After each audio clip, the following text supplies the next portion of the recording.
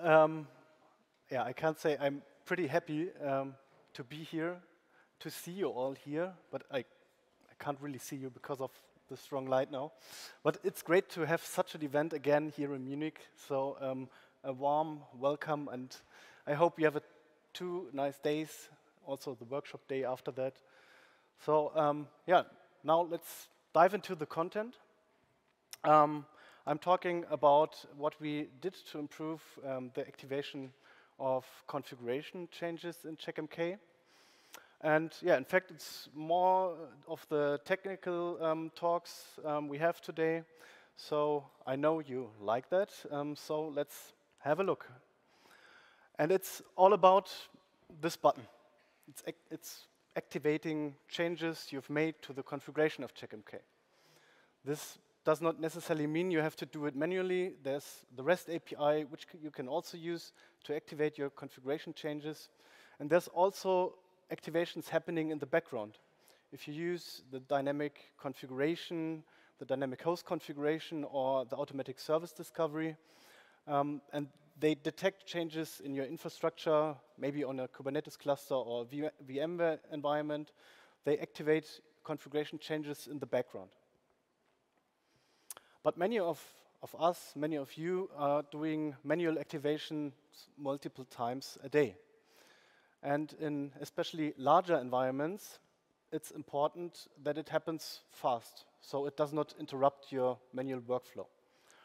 In larger environments, this can take quite some time, some seconds, and yeah, since not waiting is also important for a good user experience, a good usability, we wanted to improve the situations around the activation.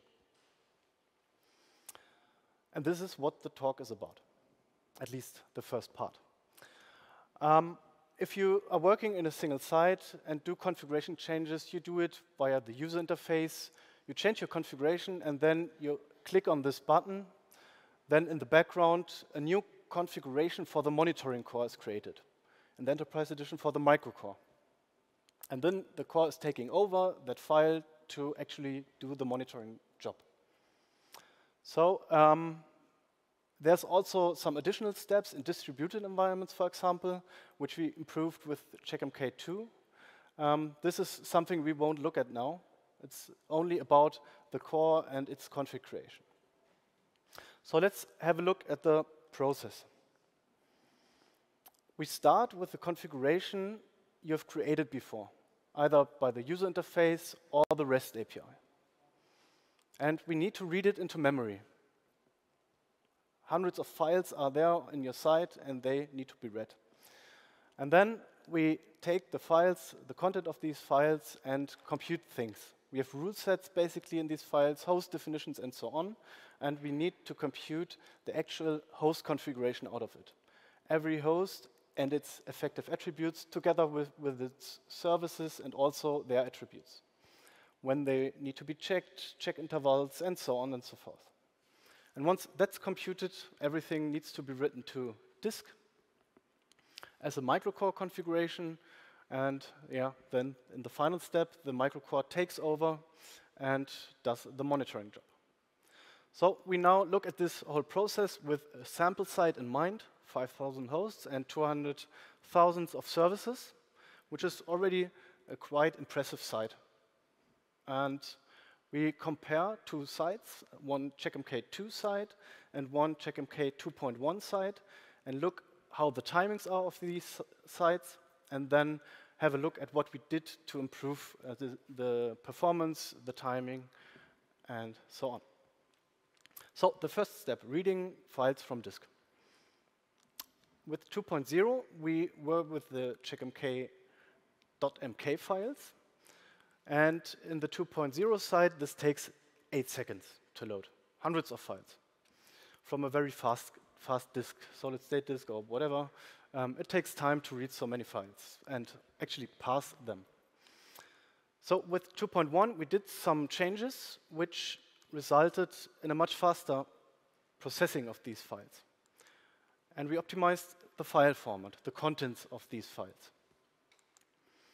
So with the 2.1, we were with the .mk files, which were essentially Python source code.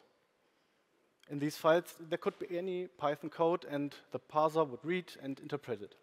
And interpreting such files takes some time. But we are only storing data in this file. The list of hosts of a folder and its attributes, rule sets, and so on are stored in .mk files. So it's only data declarations which could be stored in better formats for this job. So what we did is that we changed the format of these files. We added a new file format, the .pkl files. The new file format is a Python-specific data format called pickle, and it represents now the host configurations of Checkmk. And it's no code anymore, and only data declarations that are stored in binary format on disk and can be read a lot faster than the .mk files into memory. But this has some downside. When we only were using the .pkl files, we would not be able to debug what is in the files. The actual file content, we could not open this easily in the editor for looking at the content of these files. So the .mk files are still there. They are kept in sync automatically with the .pkl files, to give you both worlds and the benefits of both. So it's there for debugging, but also for the Git integration the setup has in the background to keep track of your changes, the changes to your files. So that's what we did for the first step of the core compilation. And now we come to the second step, the heavy computation task in memory. We now have the rule sets in memory, host definitions, and so on. And in the next step, we need to compute the effective things for the monitoring core, the attributes of a host, of a service, and so on. And in Checkmk 2, we were with the constant time of 17 seconds for this process. And with Checkmk 2.1, we were able to improve this to a quite lower number, to 3 seconds, by introducing a second path for the core config creation, the incremental compilation. So in 2.0, there was always the full compilation, and the full configuration was handed over to the microcore. And if you look at what is happening between two activations, if you think about our 5,000 hosts, we normally change only a very small part of the configuration. We add one host, we delete one, we change one attribute of one host, and then we activate this change to see how Checkmk is working with it. And if you have such a scenario in mind, you may come to the idea that you could reuse things from previous activations. And this is what the path of the incremental compilation is doing. It is taking the unchanged configuration parts, the host and so on, loading it, and then adding the changes to that configuration file. This can be automatically detected in the background. It leads to accelerated compilation times. And the microcore is in fact unchanged in this part. It is still receiving the full configuration and activating it. And we first implemented that for the most common workflows you have for working on the host configuration. If you add one host to your environment, you edit the attributes of a host, you delete one host, or you even discover the services, then Checkmk is automatically choosing the incremental path in the background. So you as a user won't even recognize whether or not the incremental way has been chosen. You only see that the activation is faster than the full activation. And this mechanism is automatically used by the user interface and also the REST API in the background. And even by the dynamic host management is using this mechanism in the background. So that's the computation path. Now we have everything computed in memory, and now the final step has to happen to write it as core configuration to disk. And here in Checkmk 2.0, we essentially had no performance problem. That was quite fast. 2 seconds for writing everything down is good. We were with the binary configuration format, but in this area we had some other problem. Not performance, but supportability. And this is why we decided to take some time we've won by the previous 2 steps and trade it against supportability. And it is about situations that can happen at customer sites. The microcore is doing something you can't really explain. Then you need to understand what is in the state file of the core, what is in the configuration of the core. You need to make some sense out of it. And in the past, that was only hardly possible with debuggers and some fancy tools. Only a small amount of people can use. So it's a very tough job to get the idea what is happening.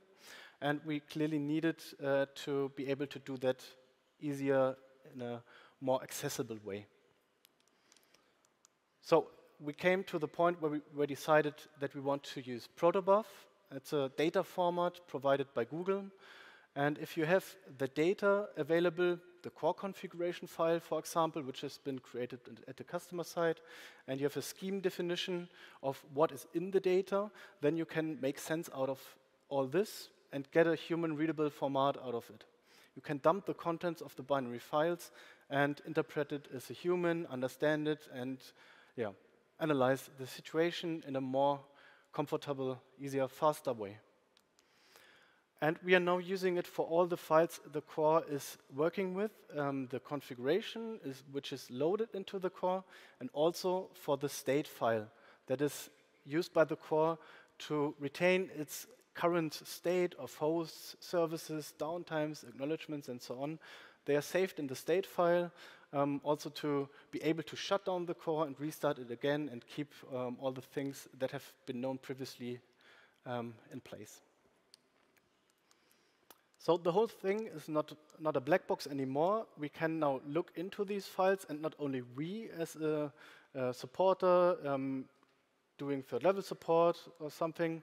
It's also helpful for customers who want to look under the hood, but also for our partners who are in the support situation where they need to help customers. So how does it actually look like? With Checkmk 2.0, that was something like this. I bet you can spot the bug.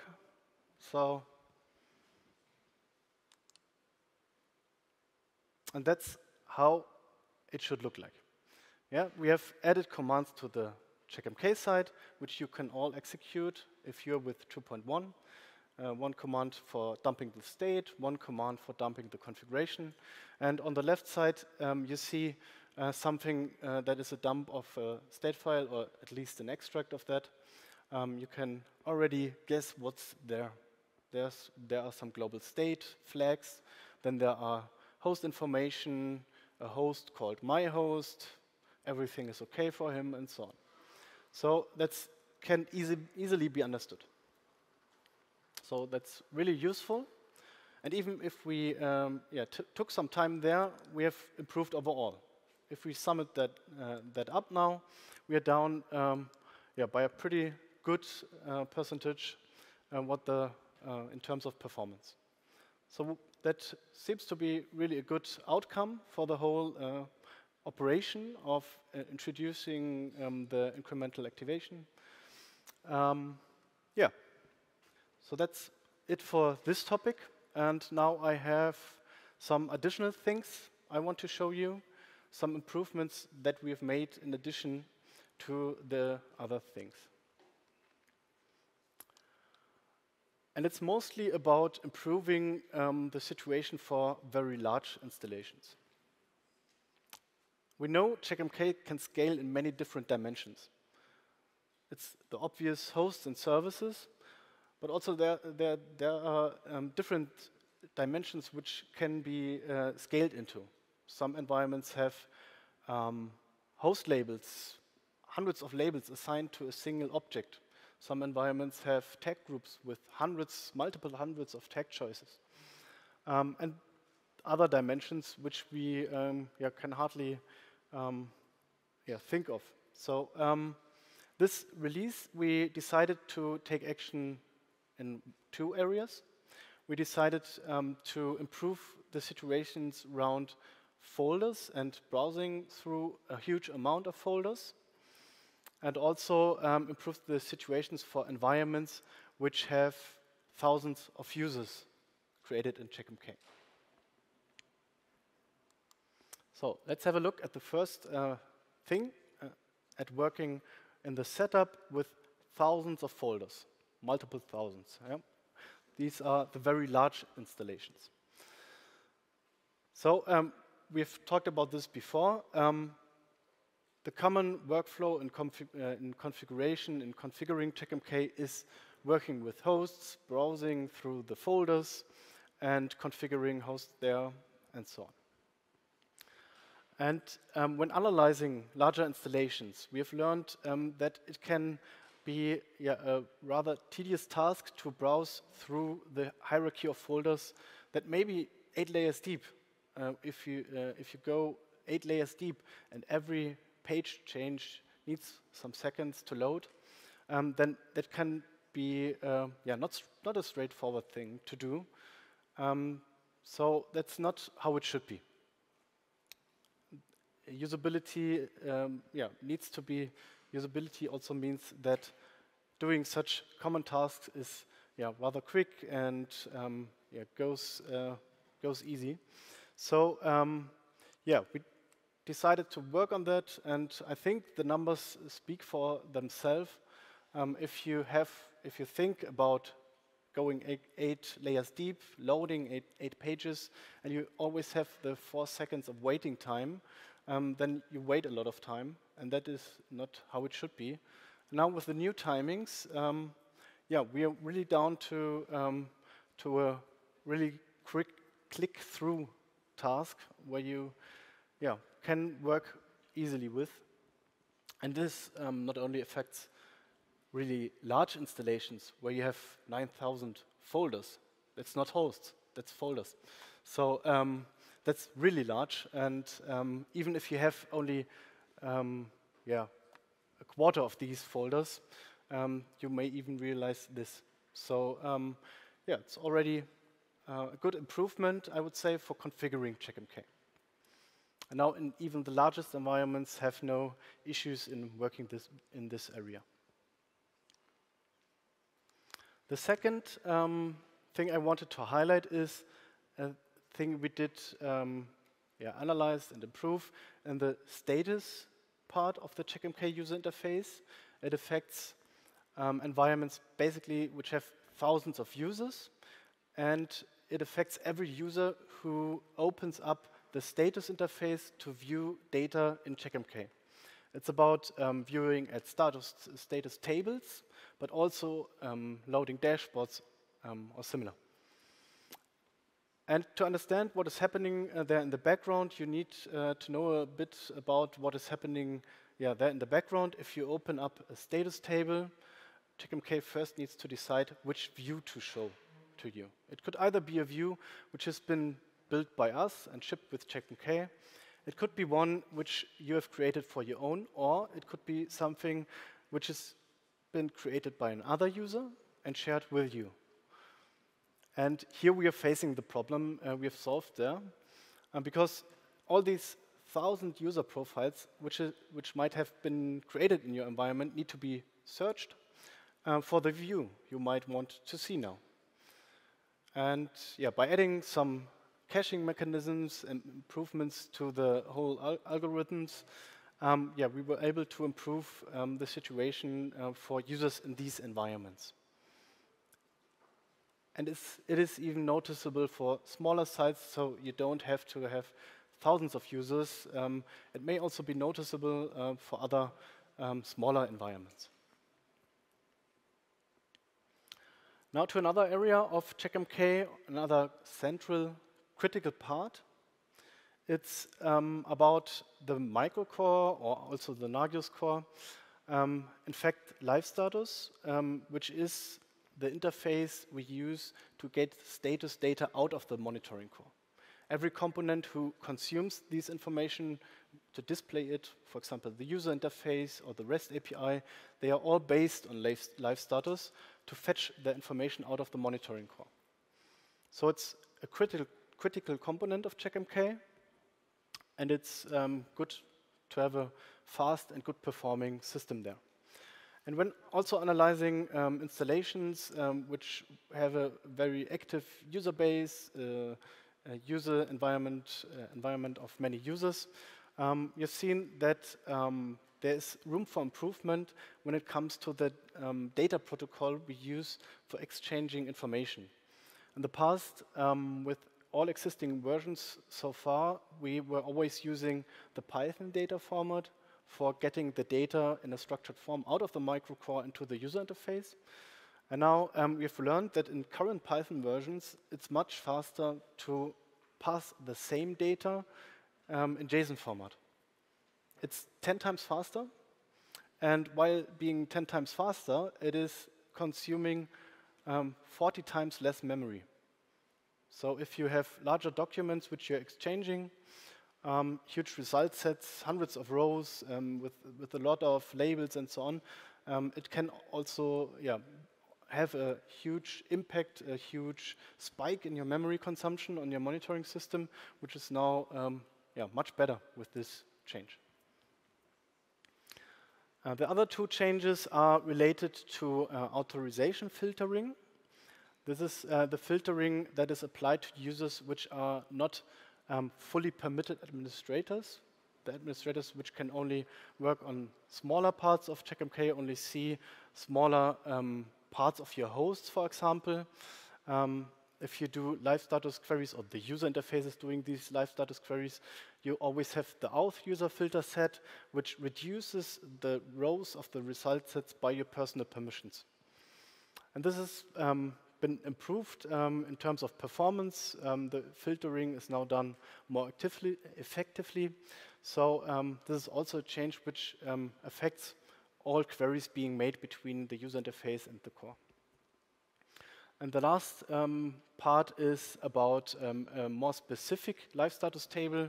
It's the hosts by group table and the services by groups table, which are mostly used by the BI, where we have had a similar change to the authorization filtering that also improves the performance.